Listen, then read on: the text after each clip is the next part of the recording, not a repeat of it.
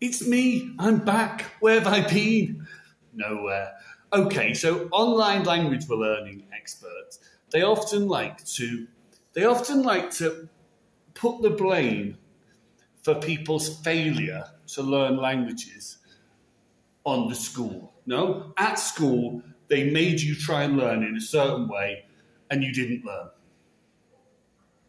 And if we have a revolution, yeah, and we abolish the school, yeah, and all language learning takes place, just say on your own in your bedroom or on your own at home, then everything's good because you've got rid of the power that was holding you back. That's a sort of Marxist view of revolution, yeah? The power is held with the powerful, yeah? And you need to overthrow them, and once you've taken that power, it's all good. But Foucault, he would have said something different. He would have said, okay, that power exists. The school exerted that power over you to make you learn in a way that didn't work. But that power, not that power, power also exists in all of us. And that we hold ourselves back, yeah, by insisting on learning in a way that doesn't work. Now, Foucault didn't talk about language learning. I've put those words into his mouth. Okay, but you see what I mean. So it's not just about saying, oh, once you stop learning languages in school and you're on your own, then you'll find a successful method, something that works for you. Because you don't exist, yeah, outside of history. History occurred, yeah, and it bears a massive weight on you, yeah? So all those years of people saying things like, you got to memorize words, you got to learn the grammar, you've internalized that, and you wield that power over yourself. And it is that power that you need to overthrow. Everybody has it within them. James, this is very odd. Well, do you see what I mean? So, like, when we're confronted with a situation, yeah, it doesn't exist, the body outside of history, the abstract concept of the person on his own, taking his own decisions. That's why everybody seems to come to the same decisions, no? Because we're all there, part of history, and the power inside us, the history is acting upon us and telling us that if you learn a language, you need to learn grammar, and telling us, you know, there really is such a thing as standard language, and telling us, you know, pronunciation is a skill of the individual. It's not something that's between the speaker and the listener. All of those things are new. That second idea, for example, is a new idea, and it goes against what we have internalized. So it is not the case that everything you do, just because it's outside the school and outside the power or the authority of the school, is therefore liberating yourself from history and everything that went wrong with your language learning. No, everything you do as a language learner is influenced by what you have internalized as knowing about language learning. And it is that you need to therefore overthrow. So you need to question ideas all the time. Somebody wrote the other day on Twitter, you can learn a language in any way. But what they really meant is, all these ways that I've heard of and internalized are good. Some of them aren't.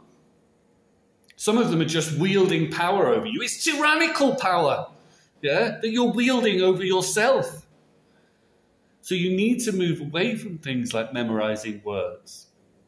Because it's not that they're working. That's not what's saying yes, yes, yes. What's saying yes, yes, yes is this tyrannical power of history that's telling you that this type of things works. Same with standard language. There is no such thing of standard language. Of course there isn't. Why would there be? Why would there be a standard way of speaking a language that millions of people speak? Of course there isn't. But Inside you, history and all that you have learned from that history, not necessarily consciously, in fact probably not, is telling you that there is such a thing as a standard language. I saw a tweet the other day and it said something like, language learners, just by the mere fact that they want to learn a language, this account quite annoys me actually, just by the mere fact that they want to learn a language, have a greater insight into pedagogy and are less likely to racialise others. Well, we've seen that that's not true. There's loads of language YouTubers on the internet who racialise people. Yeah, and there's loads of people who don't have a special insight into pedagogy.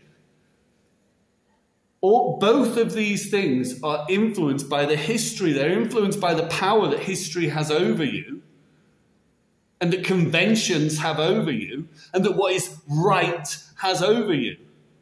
And if you're not challenging them, then you don't have a special insight. The mere fact that I'm a language learner makes me less likely to be racist because I have an open mind. That's not true. It makes you less likely to be racist if you listen to people who have been victims of racism and accept their point of view and accept their perspective, yeah? Not just because you chose to learn a language. That is history's power telling you, I, the lovely liberal, do not bear any grudge against anybody, and therefore have a special insight into things like racism and pedagogy. You don't. You have to reflect on them. You have to get rid. There has to be a revolution in your head, yeah, of the Foucaultian type, where you rid yourself of the power that you have, the power that history and convention have over you. I'm beginning to worry this video doesn't make sense, but I'll move on. So it is really important to challenge ideas within ourselves. It is not just enough to overthrow the school and say no more language learning in school. It is not sufficient. That's what every revolution in history has found, no? You overthrow the Conservative government, what happens? Everyone's got the Conservatives within them. You need to overthrow that as well. And that's why they don't work. So you need to challenge, because these beliefs don't come from nowhere, conventions about language learning and overthrow them. And then you might be able to say, you might, and I might, that we have an open mind. But we certainly don't have an open mind just because we decided to learn a language. It's a very odd comment. I challenged, I quote tweeted and challenged, but nobody got back to me. They don't. Okay, that's James, future multilingual, reading too much Foucault, asking you to subscribe to the channel and like the video. And yeah, see you later.